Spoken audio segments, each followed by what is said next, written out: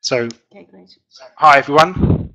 Thank you for joining us for the first Wednesday of the month GoGN webinar. Today our presenter is Glenda Cox, who is a senior lecturer in the Centre for Innovation, Learning and Teaching. SILT, is that how you pronounce it? At the University of Cape Town. And Glenda's was one of our very first GoGN alumni, researching OER and open educational practice in Cape Town. And she's also a member of the DOT4D team, who we've worked closely with for a number of years. But today she's going to be talking about a new project she's working on, which is about digital open textbooks for development. So I'm going to hand over to Glenda now, and I'll turn my mic off. Right, thank you very much, Martin. So yes, today I'm going to be introducing the Digital Open Textbooks for Development, or DOT4D project. This project is a collaboration with myself and Michelle Wilmers, and we also have a full-time researcher, Bianca, who I'm sure you'll meet at some point. So this project has just started at the University of Cape Town. It started in July, and I'm going to tell you all a little bit about it. I'm going to talk a little bit about our research approach and conceptual approach to this particular project, and I give a few highlights around where we are at the moment and what we're hoping to achieve through this project. So just a little about my background very briefly. I started doing research in open education around 2010 when it became part of my job portfolio. And since then, I have been part of the GoGN network, as you all know, and completed my PhD in open education. I was part of the DOT4D project as a sub-project leader, project based in South Africa. And now I'm leading up this new project on digital open textbooks. So I work in the Centre for Innovation for Learning and Teaching. I also do staff development work, and I also teach on a curriculum and course design course. So those are just some of the things that I'm interested in and I work on. So this is kind of an image to show the three different components of this particular project. And I'll elaborate a little bit more on them later in the presentation, but just to introduce the basics of what we're trying to achieve in this project. So we have three parts to it. One is the research part. So we're going to be doing a case studies, 4 different case studies at UCT to find out what's happening with existing open textbooks at UCT. At the same time as doing those case studies, and a process that has just started is a landscape survey at UCT. So we're looking at open textbooks that have already been developed, looking at how people have gone about creating these open textbooks, the technical side, the pedagogical side, and really getting a nice sort of baseline idea of what's happening at the University of Cape Town specifically. So I need to maybe mention that, and I didn't really in the beginning. But this project is based at the University of Cape Town. So we will be extending it out in the advocacy section, but for now, we're looking at what's happening at UCT. So we have this large research component, and then we also have some money to give academics at UCT to develop open textbooks. So we have grants, and we have particular grant criteria that we're looking at, and that I'll explain as we go along. But that's a really nice implementation aspect of the project, where we're actually giving academics some money to develop these textbooks. And then we also have an advocacy section where we are looking at open education policy across South Africa in all the different institutions, 26 of them. And here we're hoping to include stakeholders at other institutions who are also interested in open textbooks, but we would like to ultimately develop an open education policy brief and also introduce this to government. So that's our advocacy part of this particular project. So this project sits in the South African higher education context, and it's been quite an exciting place to be the last few years.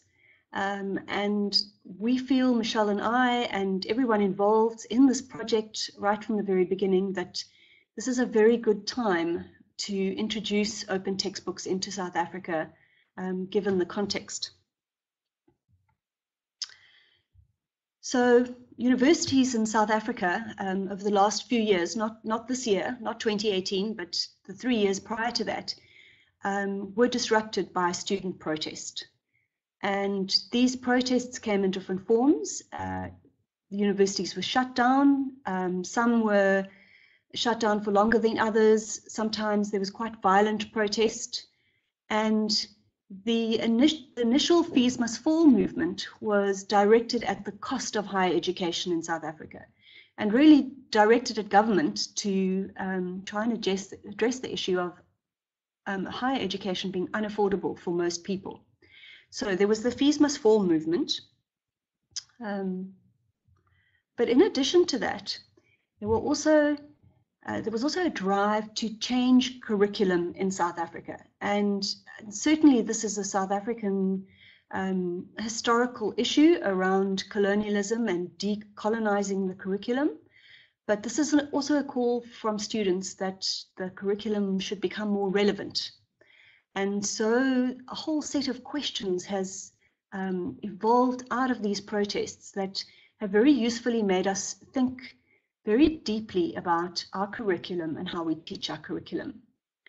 And questions have emerged around what knowledge is represented, whose knowledge, who's being represented, who's being excluded and included,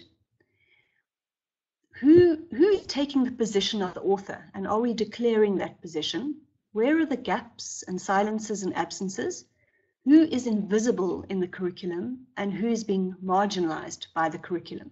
So these are all debates that are happening at the moment in higher education in South Africa. And in our context at UCT, we have curriculum change forums that are looking at curriculum change across the university. And so when we were writing up this proposal, which is funded by the IDRC, we went at this particular project from a specific objectives around addressing the issues that came out of the student protests. So Fees Must Fall is certainly an economic dimension around the cost of textbooks, but then also this idea of roads must fall, where statues of colonists were taken down, and there was one particular statue at UCT that was taken down. But the history behind that injustice is around the cultural and political dimensions that need to be addressed in higher education. And when writing this proposal, we were suggesting that open education is a way of addressing these injustices.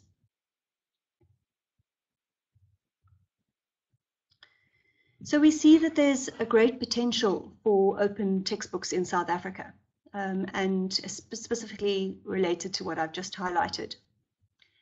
And as an open education audience, we know that OER has a lot of potential, and we know that it has potential in the Global South, and this has come through extensive research. And it has the potential to address these ideas of cultural inequality and misrepresentation, and has the potential to include a localization of materials that's very important for us. And also, certainly, address the issue of access and cost, as these resources are typically free to the user. So globally, when we talk about open textbooks, the idea of cost has been highlighted as a segue, as a way of getting into making an argument for open textbooks. And certainly in South Africa, the cost issue is very important, but we want to take this a little bit further and really look at the idea of localization. And also looking at the idea of collaborating a more collaborative approach to producing resources. And here I've talked about open educational practices, but as we know, those have to be in place for any kind of open education resource or open textbook to be created. But the power of this is around these alternative epistemic views, which is what we want in our curriculum now in South Africa. This idea of collaborating with colleagues, but also co-creating with students. And I'll talk a little bit more about what we're hoping might be a potential role for students. And then other kind of obvious ideas around circulating and sharing OER, and also opening up critique by others, and quality assurance. So these are all the kind of the value propositions of open education. So that's where our digital open textbooks for development projects comes in. And as I said, it's funded by the Canadian IDRC. The start date was July this year, and it goes on till December 2020. So it's a 30-month project based at UCT.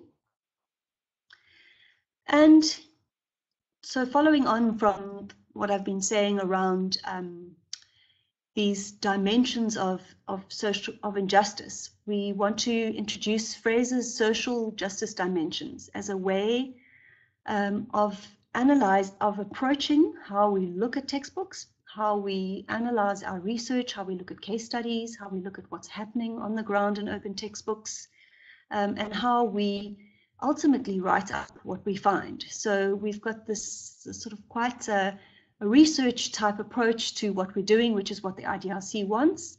But I know as GoGNers, as PhD students or PhD alumni, as people interested in open education, we're hoping that this is interesting, this conceptual model. And I'll talk a little bit more about social justice in a while. Then we're also interested in intersectionality, and I'm also going to talk about that as an approach to how we select case studies and select grant recipients.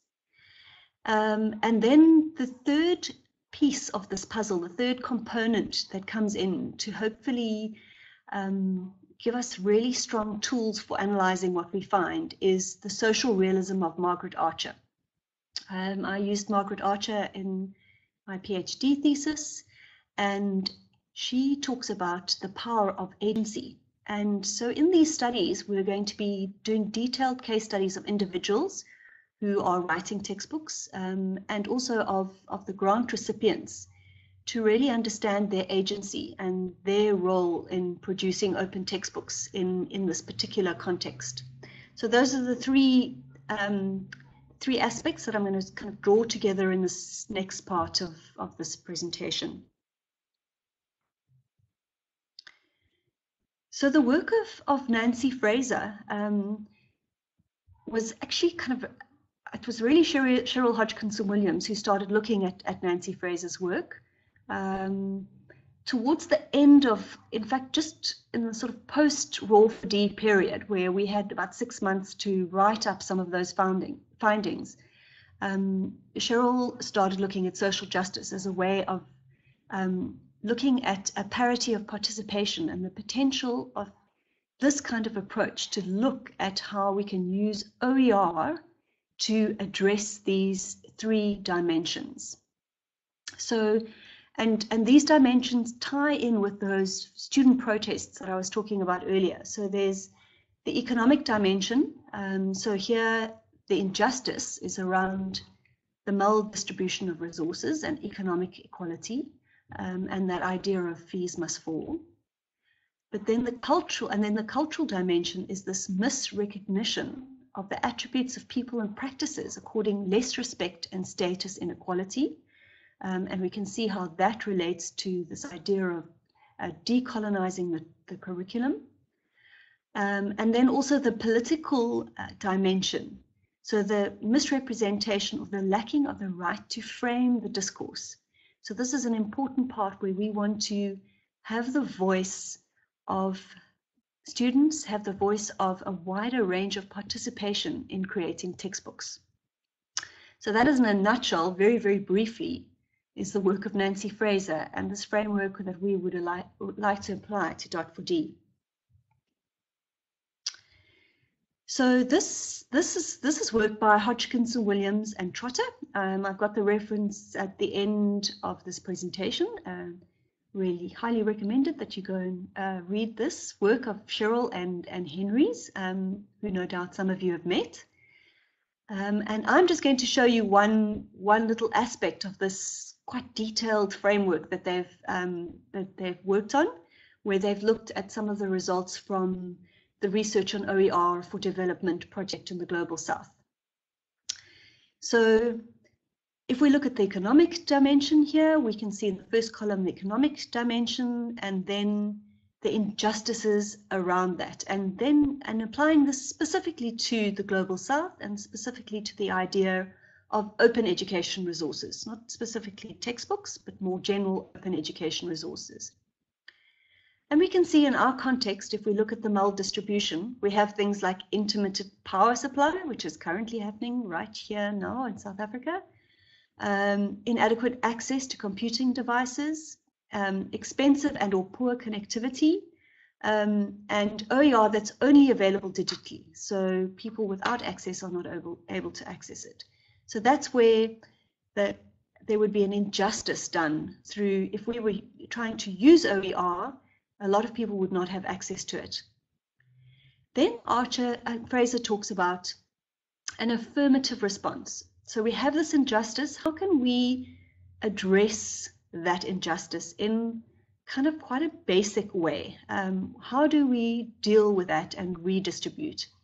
And here we can see kind of just a few basic steps that can be done that we often think about when we design OER, and what we would certainly consider for our open textbooks is having a printed version, having OER easily and cheaply available to download, having different formats depending on what access you have.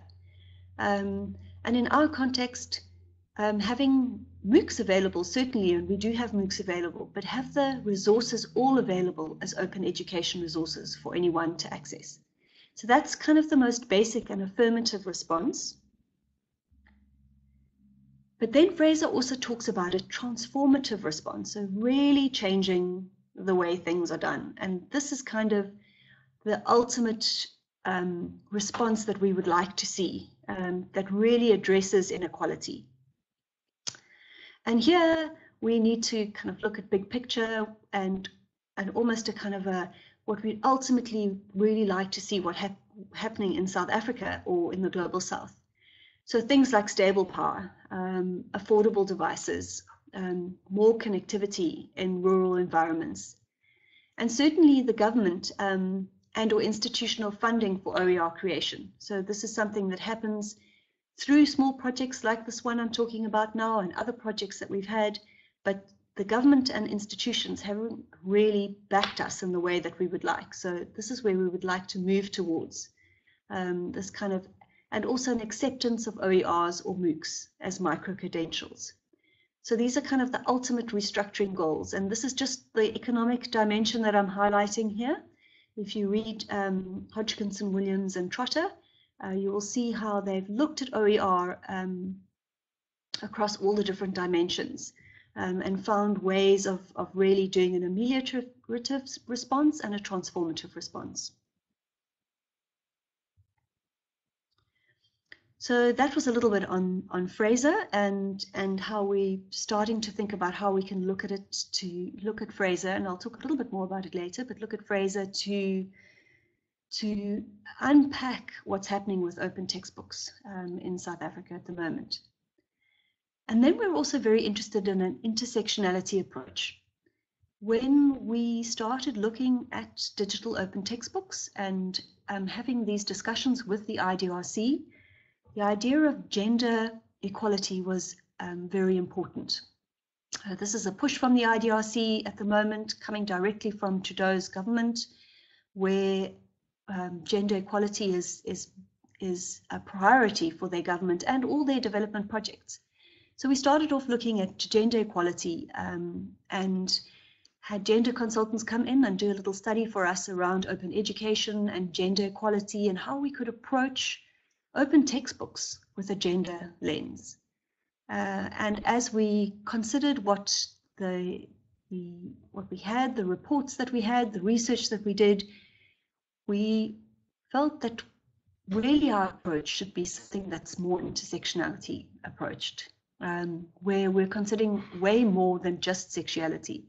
We're also looking at race, which is very important in our context, class, language, culture, ethnicity, age, ability, sexuality, and education. So these are all aspects that we want to consider when we're looking at the current models of textbook provision, deciding on our grant holders and deciding how we guide those grant holders in creating their open textbooks. So we have Nancy Fraser and we have the intersectional approach. And so this is just a little example, and we are now 6 months into the project and we've still got a lot of work to do. So this is very much work in progress. But what we're thinking of now is ways of creating questions that we can use as interview questions, but also questions that we can interrogate what we find. So we're starting to put all these pieces together. So here you can see intersectionality indicators. So, and specifically around, as an example, and I'm not going to go through all of them, but here, Nancy Fraser's cultural dimension.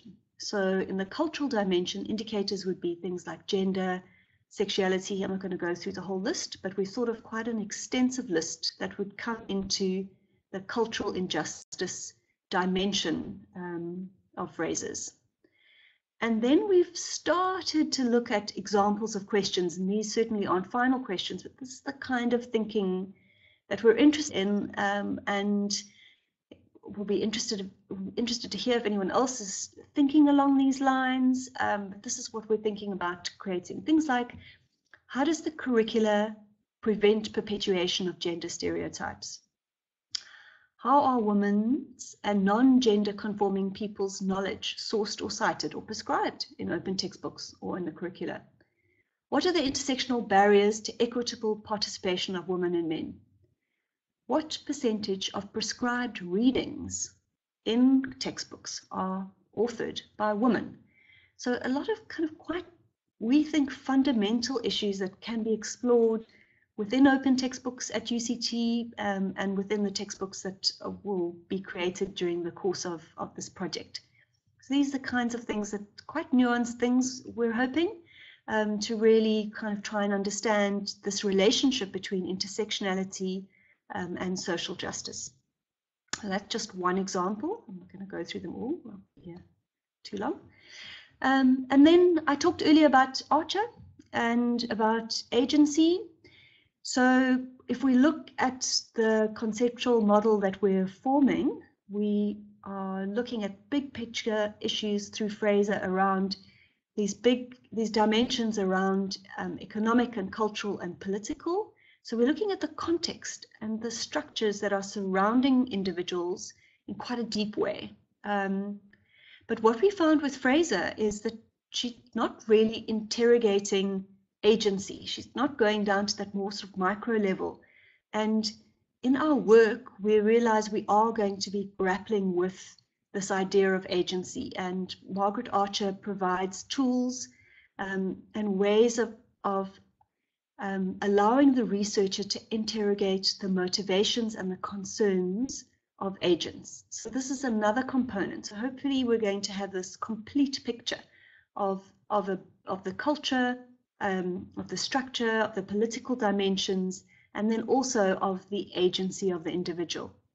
And here we would be looking at questions, quite basic questions around what were your reasons for sharing and what are your personal motivations, and really understanding the journey of these individuals who have made open textbooks and trying to understand how they've managed to do that, often against all odds. The textbooks that exist at UCT were not supported in any way. They did not receive any kind of resources. These were textbooks created because the individual felt quite passionately about sharing their teaching materials more broadly, that it was almost a motivation and a calling for them to share these resources. And they did this in their own time, in their evenings, whenever they could. We want to understand that motivation behind why they actually made these open textbooks, and why they want to produce open textbooks.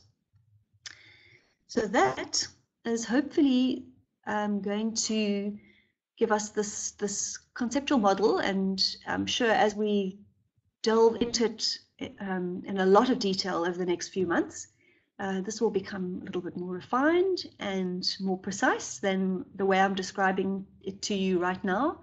But this is kind of what we're looking at, these three components fitting together as a way of analyzing what we find. So this is a kind of a diagram, but this might change at some point, but hopefully it kind of gives you the visual of the components that we're thinking about.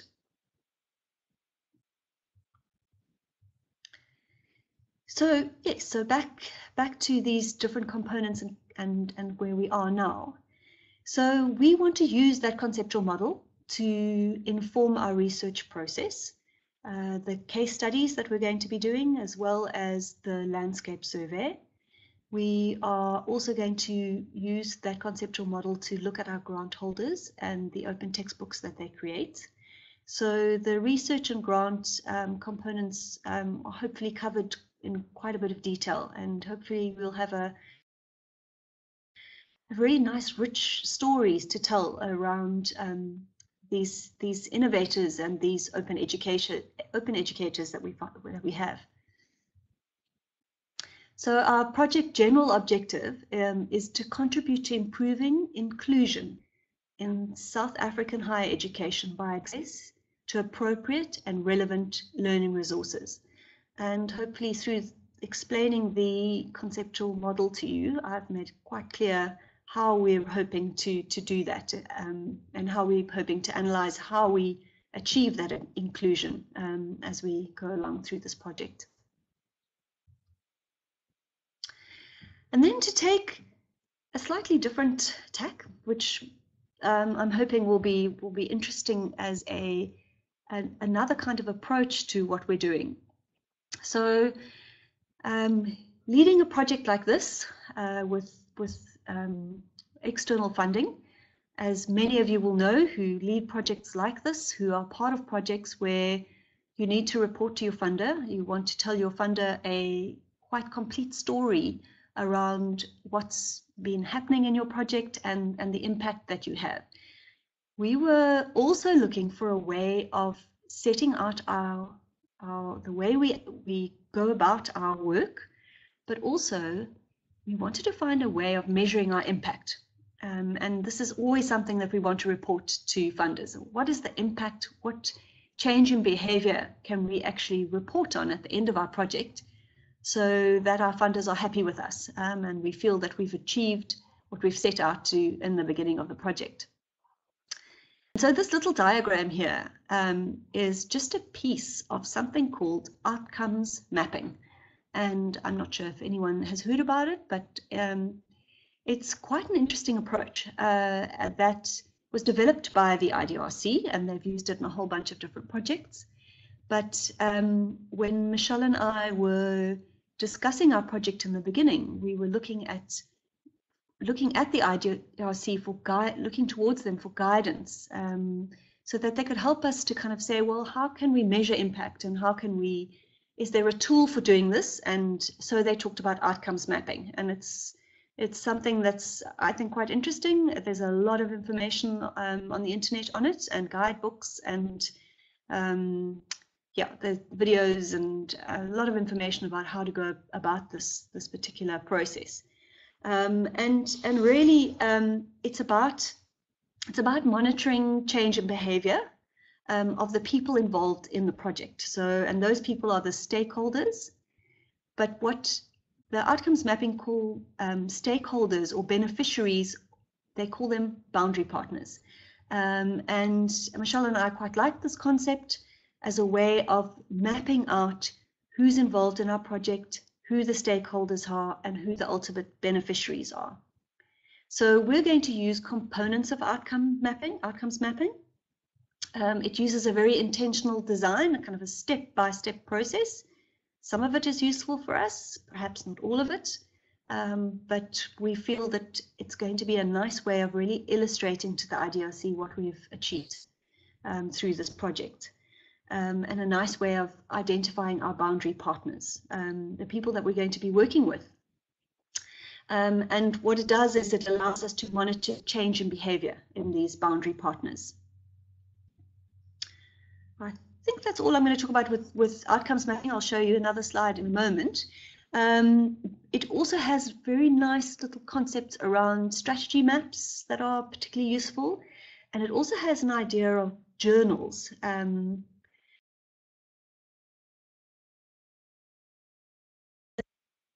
Sorry, I think you lost me for a moment there.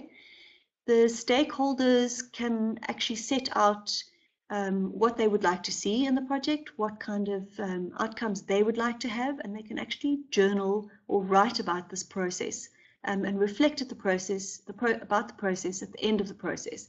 And we quite like that also as a useful tool. So who are our boundary partners and who will we be working with? We've started to frame this. This might not, just most probably not a complete list, but this is who we're looking at in the DOT4D project. So immediately our boundary partners are UCT academics. And in this case, case studies. The case studies, we're going to do 4 case studies, and also the grant recipients. So those would be boundary partners. Then UCT institutional managers certainly will be involved from the library. The Deputy Vice Chancellor of Teaching and Learning is quite interested in this project and has been supporting us in this project. And the UCT students, very important. We feel that they're key boundary partners. I'll talk about that a little in a moment. And then we have this much bigger stakeholder group where we're kind of then extending out. So if we imagine our research component and our grant component being the key aspects where the boundary partners are going to be captured, the stakeholders will come in more in that kind of advocacy component where we're kind of trying to extend the reach of what we find. So this is across higher education in other institutions. And we've already started to try and reach out to some higher education institutions that we know are interested in open education. We have some conversations started with government. We also have conversations started with UNESCO and the Commonwealth of Learning. We want to look at higher education students across South Africa, so more broader student groups. Open textbook publishers are certainly going to be stakeholders in this conversation. And then our beneficiaries are certainly the students, but also the academics. They will be collaborating and hopefully benefiting from this project.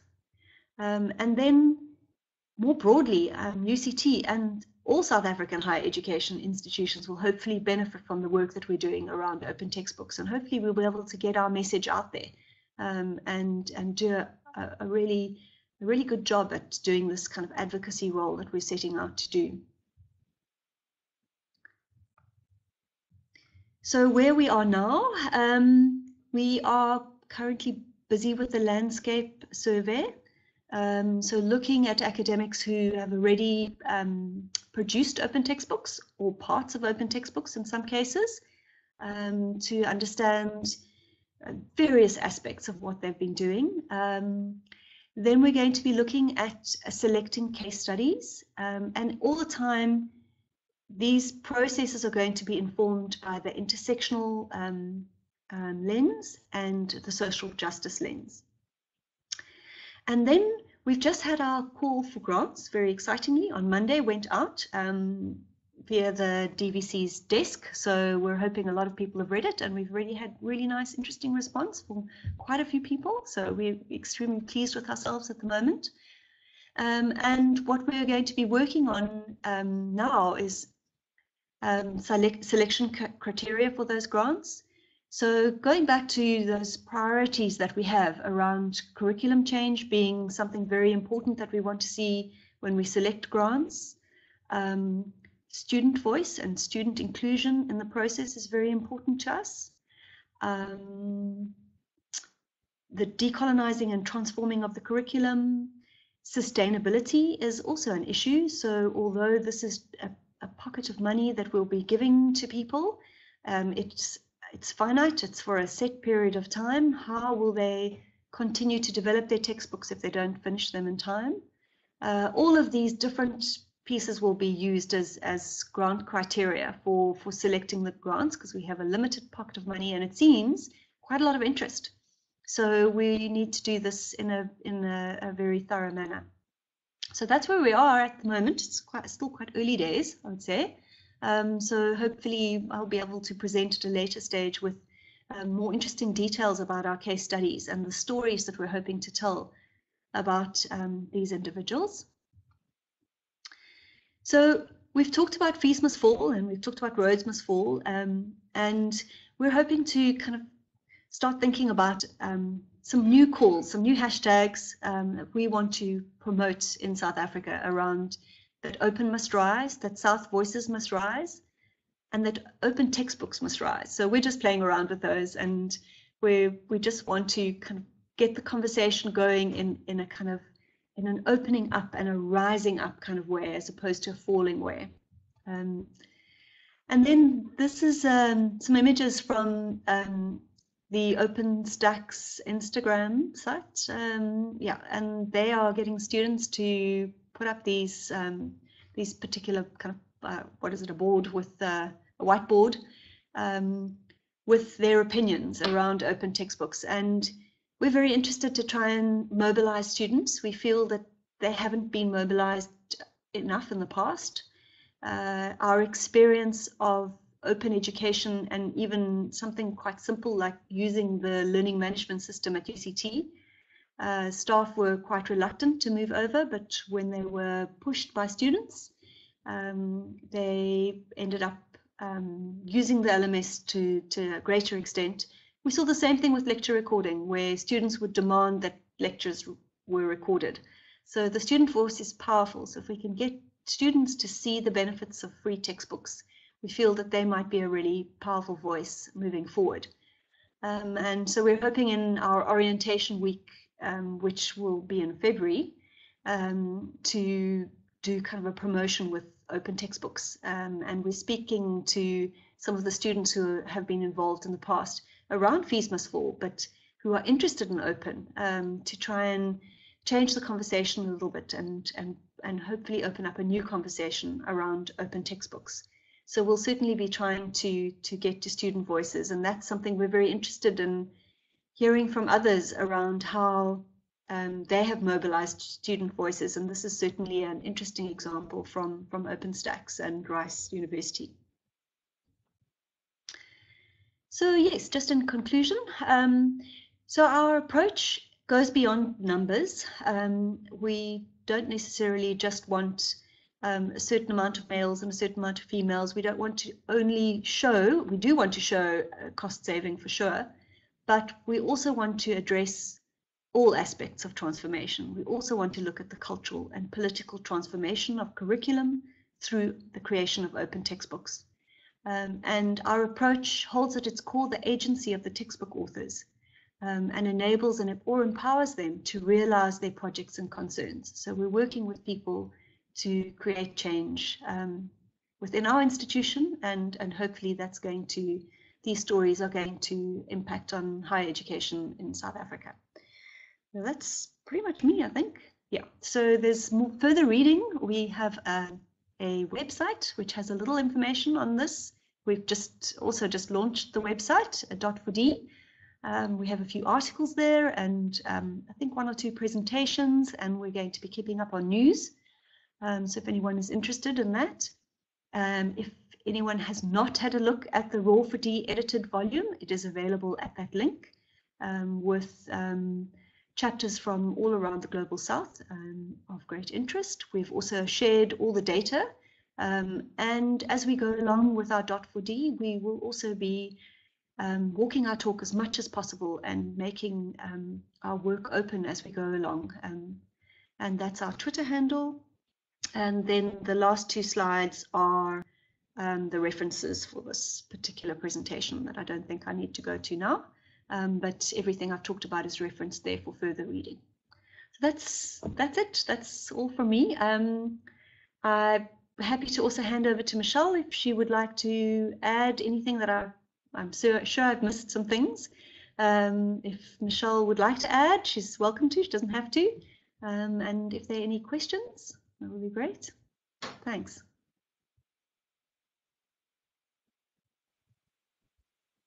Thanks, Glenda. Michelle, do you want to come in with anything? No, nothing else said. Okay. So first of all, I want to say that's hugely impressive. I really like the kind of conceptual framework that you've approached the problem with. You know, I've worked a lot with open textbooks, and often they're kind of put them out there first of all, and then think about what it is you want to evaluate. You know, and so I think to kind of do all this conceptual work up front is really significant, actually. As you know, we run a UK open textbooks project over here, and we're trying to find ways of getting that taken up at a more kind of government level, pretty much the way you've kind of outlined there. We've got a few universities that run open textbook presses for kind of academic publications, monographs, but less so for kind of the big undergrad open textbooks like the OpenStax do. So I just wanted to check, are you looking at both of those types of textbooks, you know, the kind of academic monograph and the course textbook, if you like? Yes, so our landscape survey, we want to cover everything that's currently happening and hopefully learn from that. So we also have monograph publishing through the library. Very, very limited. We haven't looked at them in detail, but we also have that available. So that's kind of happened in the library. So we've got a lot to sort of unpack and uncover. We have a case already of an OpenStax book being used in physics. So we also have that, and we're very interested to hear how they've used that textbook, if they adapted it in any particular ways, what have students thought of the textbook. So we have what we think is a very interesting range from this kind of basic undergraduate physics to kind of more specific kinds of textbooks, and some that are interactive and some that are simple PDFs that have been put online. So I think we're going to draw quite a nice comprehensive picture of what's happening. And yes, it's a snapshot at UCT, but I think it's going to cover a whole lot of, it's going to overlap with a lot of the work that you do and the great work that BC Campus is also doing. I think there's going to be interesting conversations around where the models overlap and how people have designed these textbooks. We're going to be as comprehensive as we can be with what we have to work with here. Okay, thanks. I don't know if Patricia or Sinead wants to come. I don't want to take over the question. So Patricia or Sinead have got any questions to ask, just put them in the chat box. You mentioned, I think the South Africa context is really interesting, and I think perhaps more than most places, you can really see the value of open textbooks there, particularly around having people engage with the curriculum.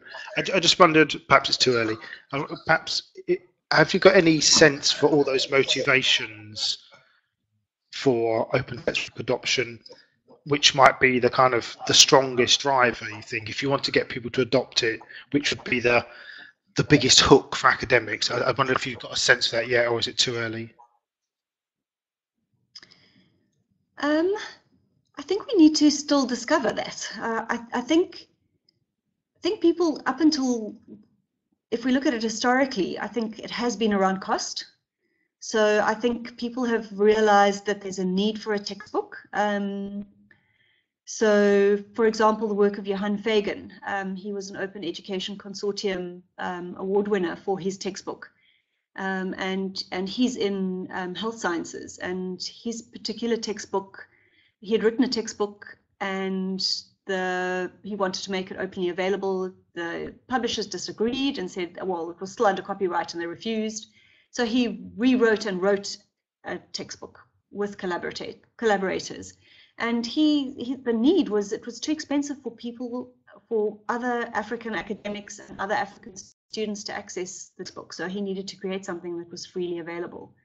So this is a motivation around cost, certainly, but also this kind of personal concern for knowledge across the global South. So that's kind of been a driver. We're hoping now this idea of curriculum transformation is a very powerful driver. There's quite considerable pressure. We feel it, maybe we feel it specifically because we're so involved in higher education development, but and maybe not all lecturers feel it, but a lot of the lecturers who want to do this are doing it from the angle that they can include more voices, that they can make their textbooks more relevant to South African students than they were before. So we're hoping that that's going to be a strong argument going forward. Thanks, Mark.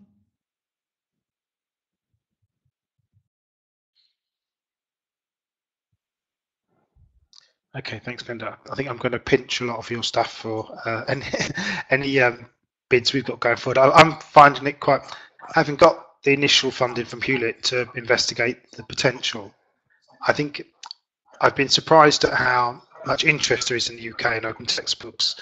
That's great. And everyone says it's a really good idea, but it's that getting it to the next step, I think, is the real issue. You know, it's like one of those things that everyone says, that's a great idea, but we haven't got any money.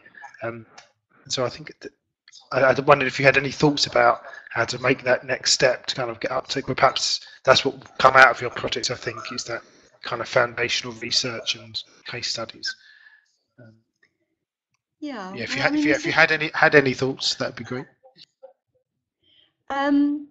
Well, certainly one of the components I know that Michelle's very passionate about is the copyright policy, and actually really understanding what's happening with copyright. And that is often a considerable barrier, because people don't really understand the copyright and often don't have the copyright. The institution holds the copyright, so that's been a considerable barrier. So I can hand over to if Michelle wants to add anything here.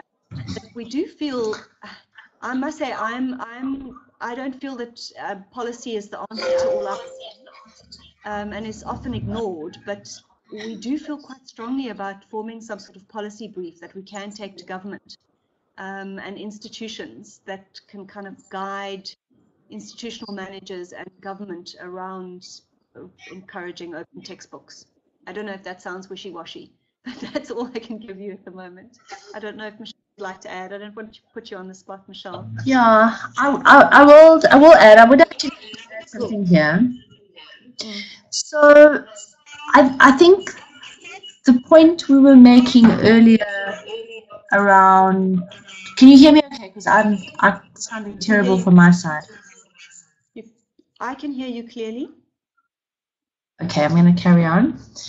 The point we were making about what we are looking at, and Martin, you were asking about open monographs. This is a really tricky feature of the research for us, because we're used to working in the open generally. We're interested in open data, open research, open educational resources, open practice, but we're forced to focus quite specifically here on the textbook scenario for exactly the point of this advocacy, because our institutional managers are also awash in a sea of imperatives around what they're expected to get behind and fund right now. You know, there has been the one wave after the other of open access, of open data, and now we're coming with an open textbook imperative. And so a point of our research is actually to try and narrow down and focus on definitional concept of what an open textbook is in our context, taking into consideration all the points that Glenda has made about transformation and intersectionality. There's also the question of what is a desirable open textbook. So we have these tensions. So we're really interested in looking at open textbooks that use innovative platforms like OpenStax and Pretext. At the same time, we're interested in balancing dimensions around disability access and can you print and download and redistribute the thing. So I think we're in an interesting territory in terms of trying to arrive at a concept definition that works for us in our context, that we can actually use in a policy-making conversation. Because it's just too much to, at both institutional and government level, talk about open. They're very different people who decide on budgets, whether those are research or teaching budgets. In our government system, they're entirely different ministries with different amounts of disposable income to direct at different kinds of ideas or concepts depending on how you package it for them. So in this context, I suppose I'm saying a number of things. One, we're trying to focus explicitly on the teaching and learning context for once, as opposed to research, which in our institutional context, there's a real tension around. Teaching is often the poorer cousin. And then trying to arrive at some language and some shared definition. And as part of that, working and contributing towards the growth of a community of practice that is having a conversation specifically about textbooks, textbook publishing industry, and as Glenda mentioned, a set of copyright factors that exert around this. We know that it's a continuum and a blur, and particularly at postgraduate level, it's just a hop and a skip, and then is it a monograph or is it a textbook? But we're quite interested in the focused teaching and learning context here, and the advocacy, again, the boundary partners and the stakeholders in the teaching context can be quite different to those that might exert in research context. Okay, yeah, thanks. I think that I'd certainly have sympathy with that being awash with different imperatives, and you feel like you're coming along with yet another one. So I think that's a very good point. I just want to, so both Sinead and Patricia are asking about whether do you plan to create physical textbooks or online resources. I think I'm not sure if you mentioned that or not, but I'll let you answer that, Glenda. Okay.